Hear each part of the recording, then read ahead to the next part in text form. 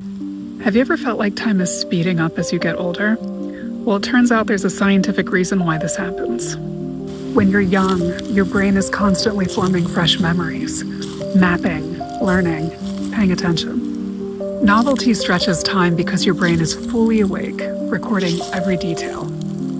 But as you get older, life becomes more predictable.